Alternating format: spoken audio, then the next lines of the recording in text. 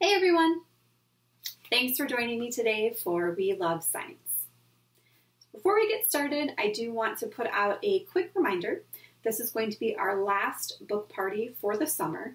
With all the excitement of Summer Library Adventure, we do take a program break in August, give us a chance to kind of catch our breath and recharge a little bit before the school year starts again.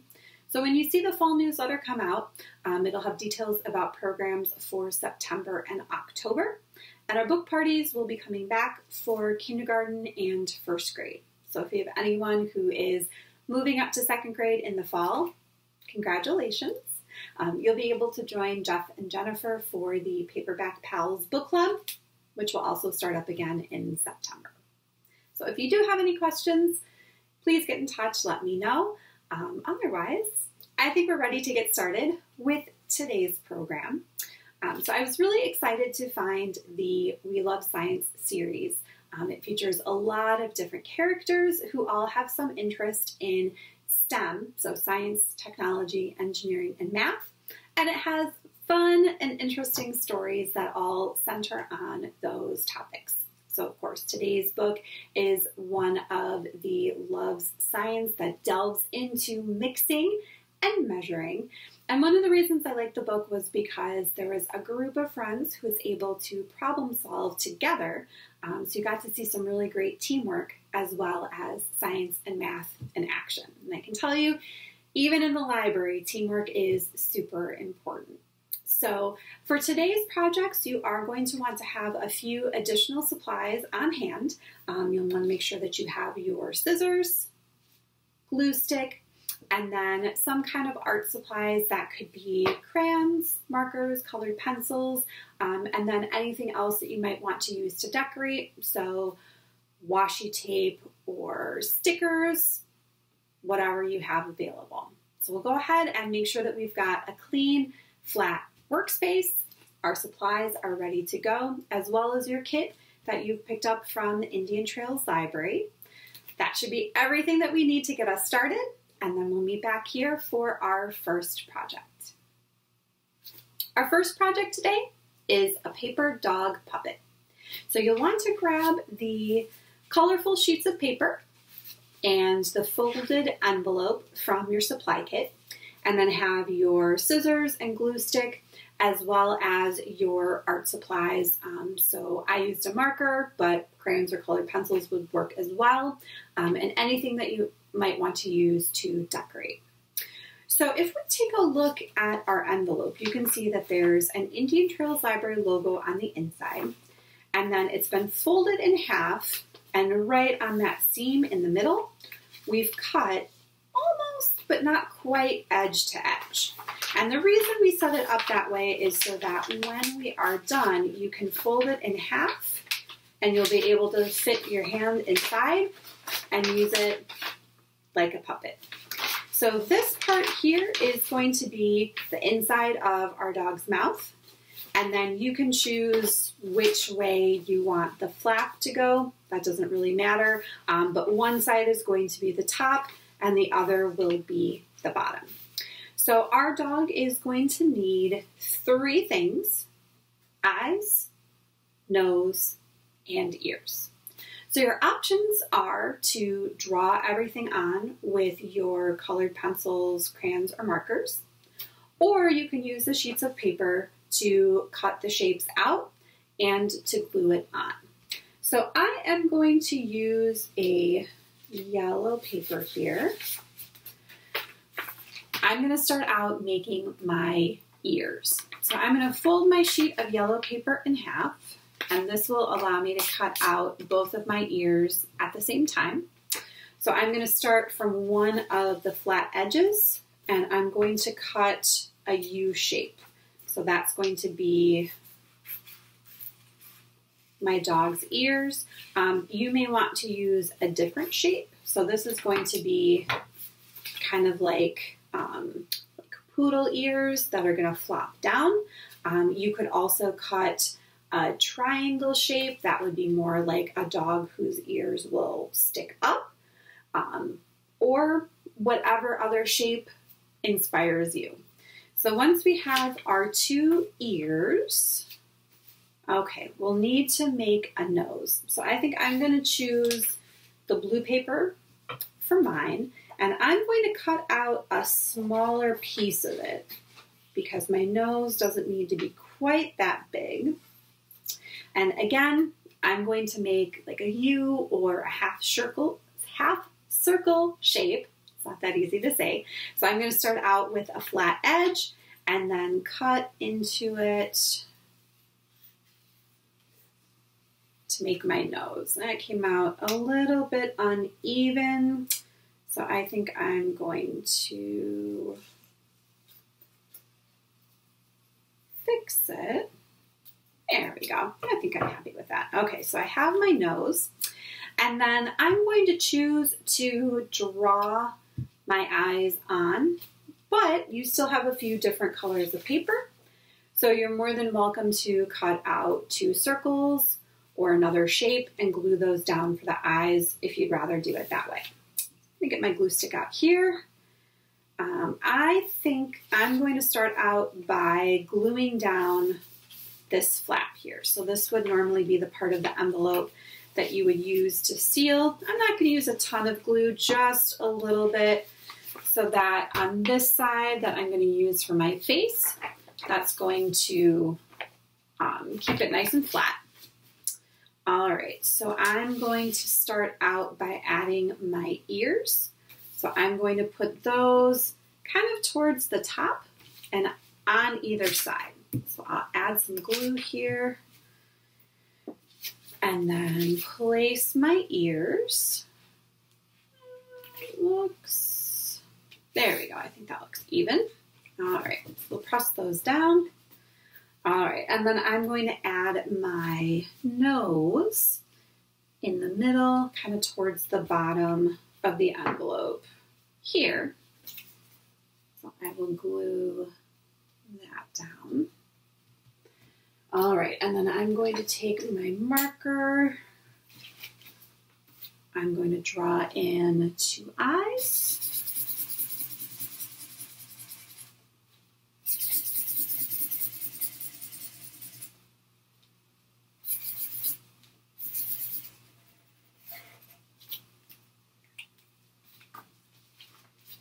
All right, so my dog's face is complete. Eyes, nose, and ears. But you remember that I said that our puppet was going to be able to open up. So since this is going to be the inside of my dog's mouth, I think that I'm going to cut out a tongue shape so that I can glue that down here, so that when you open up the puppet, you'll know that that is the inside of the dog's mouth. All right. So again, make that kind of U shape. I'm using my red paper, but you are welcome to choose a different color if you would prefer. All right, so I have a U shape here for my dog's tongue. I'm going to add some glue to the inside of the envelope. All right, so if we look at it here, when it's folded over, this is my dog's face. So when I open up, this part here would be kind of like the roof of the dog's mouth, and then this is going to be the bottom part where the tongue is. So I'm going to add some glue to the center here. And I want my tongue to be just sticking out like a teeny tiny little bit. All right.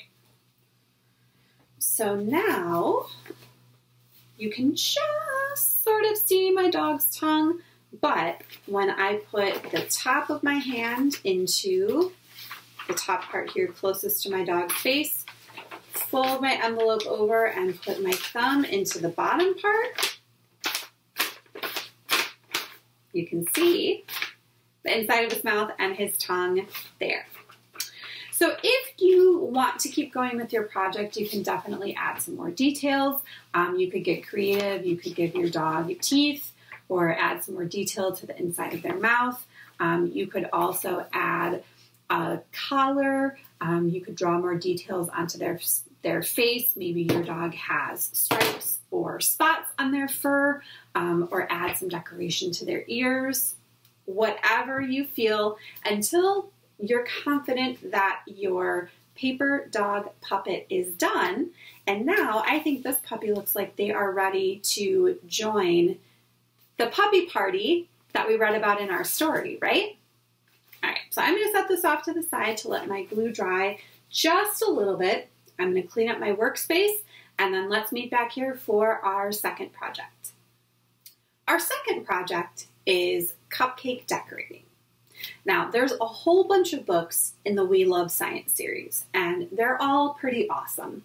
But the reason I wanted to choose Libby Loves Science Mix and Measure is because it had dogs, which are one of my favorite animals, and it had cupcakes, which is one of my favorite foods. So I was excited to see that the friends got to make and decorate cupcakes in the story, and it even included a cupcake recipe in the bag.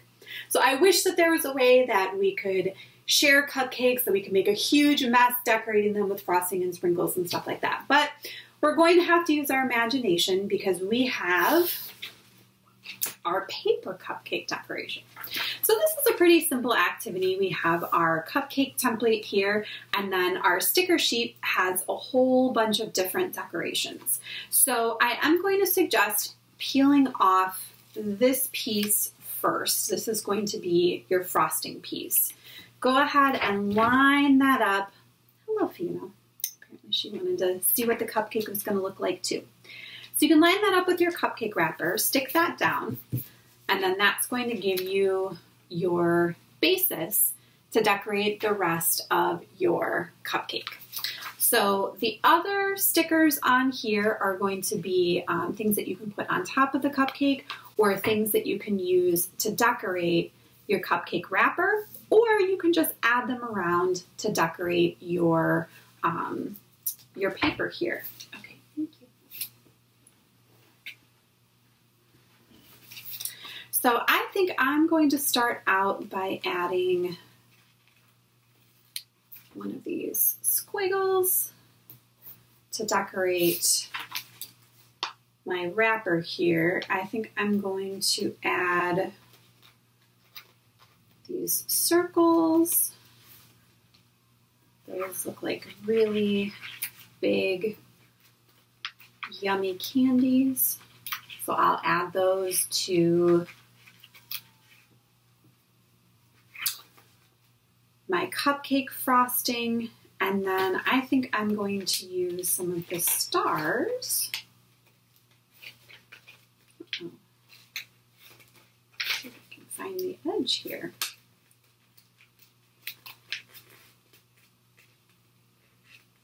There we go.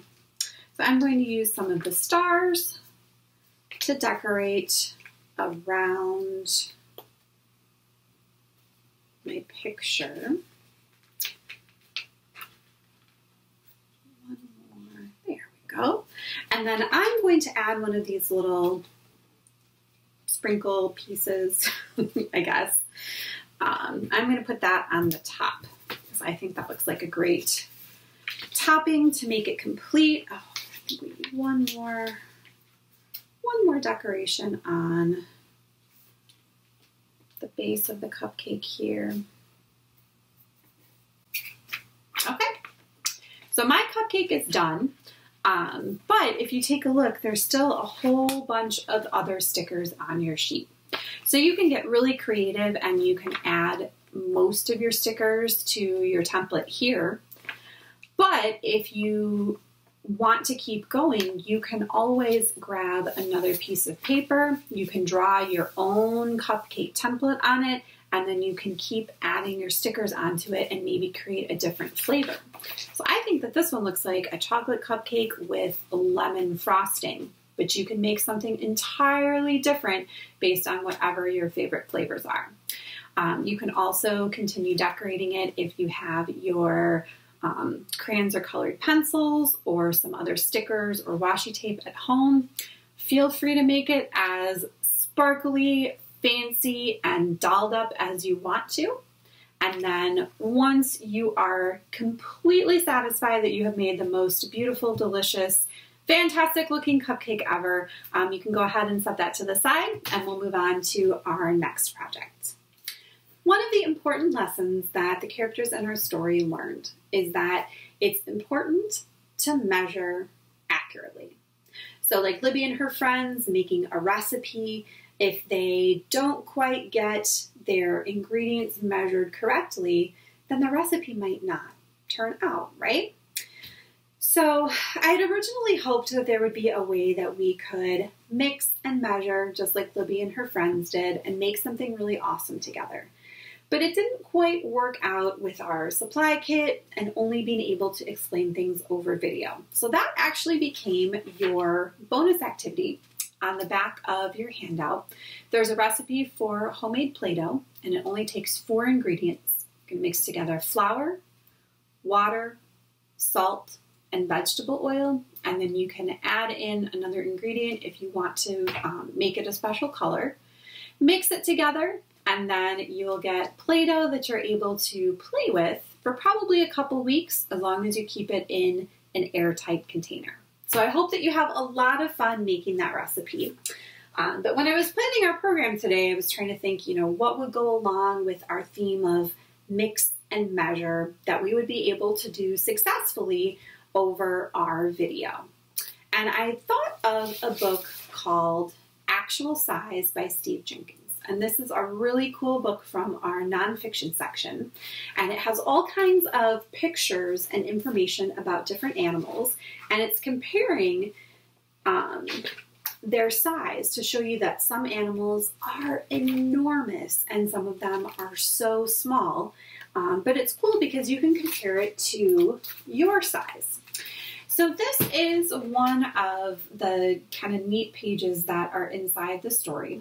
So on one hand, this is the hand of a gorilla. And then on the other, we have the pygmy mouse lemur. So the gorilla is 5.5 feet tall and weighs 600 pounds. And the pygmy mouse lemur is 2.5 inches tall and weighs 1 ounce. So you can see from this picture that the pygmy mouse lemur is maybe the size of one of the gorilla's fingers, which is pretty amazing, right? So we are going to start out our measuring activity with a reproduction of that page. So you can see we printed out the gorilla hand and the pygmy mouse lemur. So the first thing that you can do is take your measuring tape that's included in your supply kit, and you can use it to measure the size of the gorilla's hand and the size of the pygmy mouse lemur's hands and compare those. And then you can take one of your pieces of paper, so maybe one of your colorful sheets of paper that you didn't use, or if you just have some plain white scrap paper, that would work as well. And you can measure out your hand, trace around it, cut it out, and then add it to your paper so that you can show the size of your hand in comparison to the gorilla's. Here's my piece of scratch paper. So I'm going to use a pencil to trace around my hand. I always feel like this kind of tickles.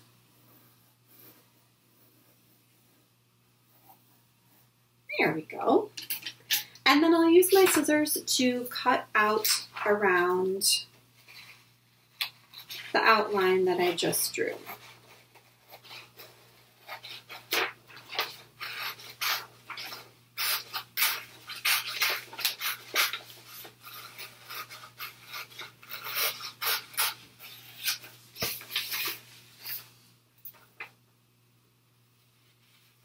And then when I'm done with this, I can add some decoration.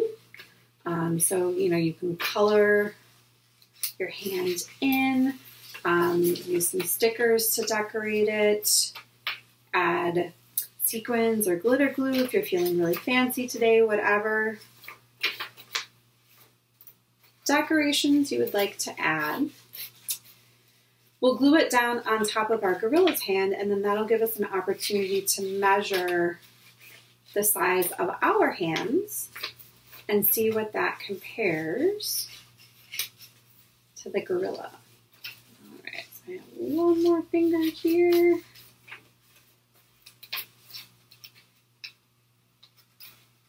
There we go.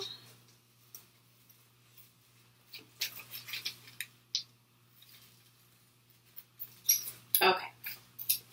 So I think I'm just going to write my name on here.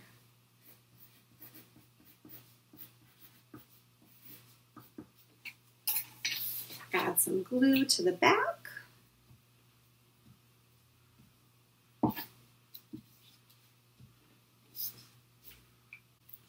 And then add it to my paper. So I'm going to make sure that I'm lining up the bottom of my hand, the bottom of the gorilla's hand. Just press that down. All right, so you can see that size comparison there. Let's get out our measuring tapes. So if I start at the very top of my middle finger, so that's the longest part of my hand, go down to the bottom of my wrist, that's going to measure about 8 1/4 inches. So I can even write that down on my paper with a pencil that's actually sharp.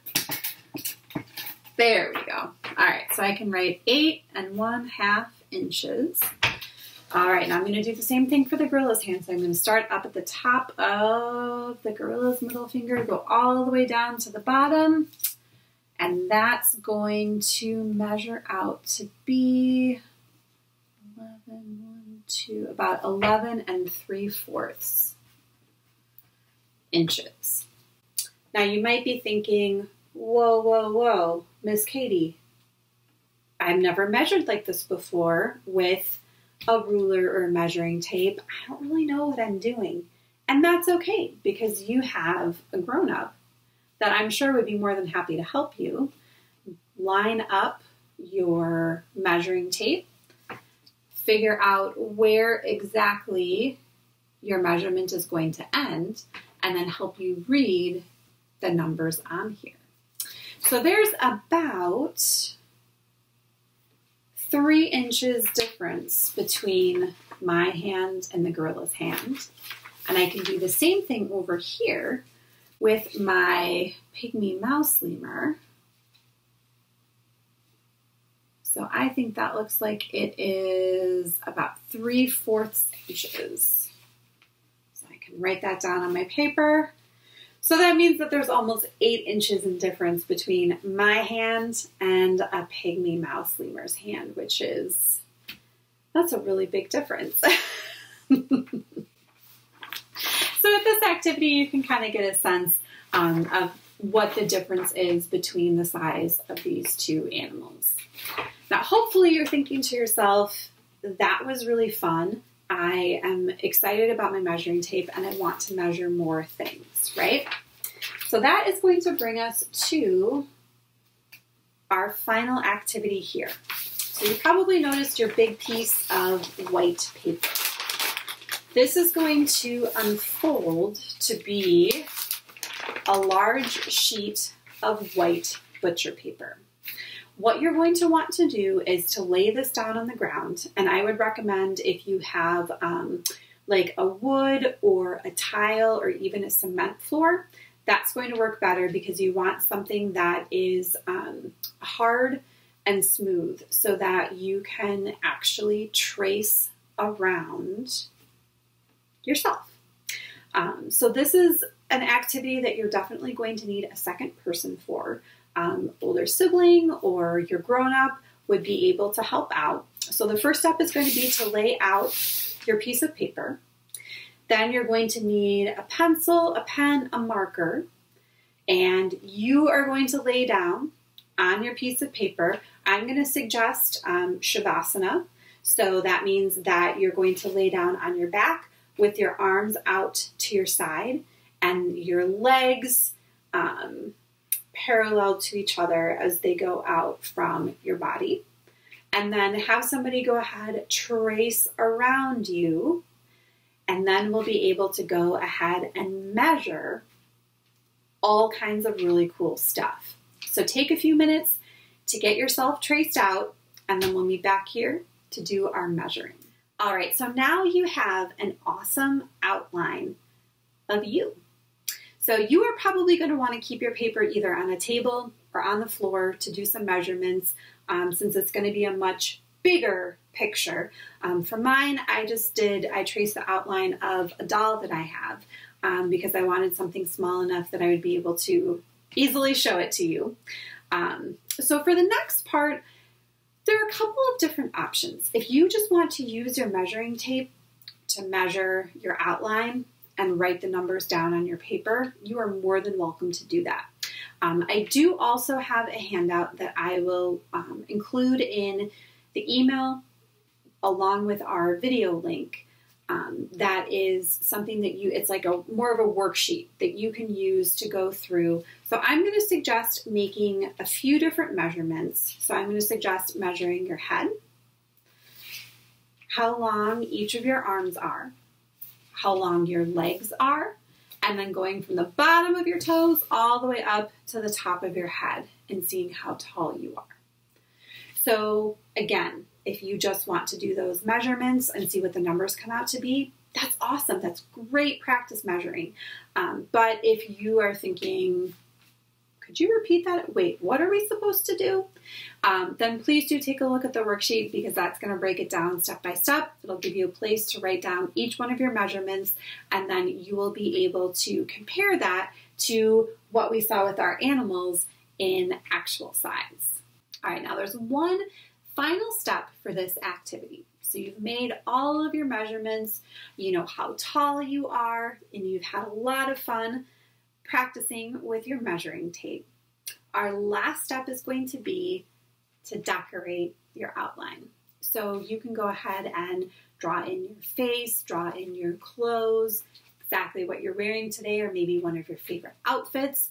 You can get creative. You can draw different patterns, stripes, polka dots, whatever.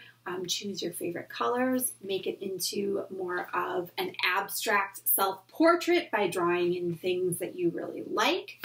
But that's going to be our last step, is to decorate our outline. All right, so here is my decorated outline that I did for my dolls. So you can see they are sleeping and they have a little onesie on. So I decorated it with some blue polka dots and gave them some shoes on their feet. And then I really didn't like the hair that I drew to start with, so I cut out a piece of paper to be like a little hat, and I decorated that with the same blue polka dots, so they have a matching ensemble hat and onesie. So I would suggest, again, decorate as much as you would like. Make your outline look as much like you or inspired by the things that you're interested in and that you like as you can. And then, of course, our final step is going to be to write our name on it. So we'll go ahead and sign our work, because you just created a fantastic measurement masterpiece. Well, thank you so much for joining me for We Love Science. I hope that you had a lot of fun reading Libby Loves Science, Mix and Measure, and taking part in our story-based activities today. So the last thing that you'll find in your supply kit is a flask-shaped cup. So a flask is equipment that scientists often use for mixing and measuring in their labs. This is a plastic version that you can use for your drinks, complete with crazy straw. So that just pops in through the hole on the top. And then you can use that for water, juice, whatever your beverage of choice is for your next meal. So something a little bit silly, but when I saw it, I thought this fits perfectly with our theme and I couldn't resist. So I hope you enjoy that. On our handout here, we do have, of course, our bonus activity, the recipe on the back. On the front, we have the Kids Zone email address. So if you do have any questions about today's activities, please get in touch and let me know. Otherwise, if you have any program feedback or if you want to share a picture of something that you've created, I always love to hear from everybody and to see the awesome things that you come up with. So please feel free to get in touch. I hope that we get to see you at the library sometime soon. Summer Library Adventure does go through the end of July 31st. So if you're still working on your reading log, I hope that you'll bring it back in because this year you get 2 awesome prizes. Otherwise, keep an eye out for our fall newsletter, which again will have the information for September and October. Thank you again for joining me, and I hope you have a great rest of your day. Bye, everyone.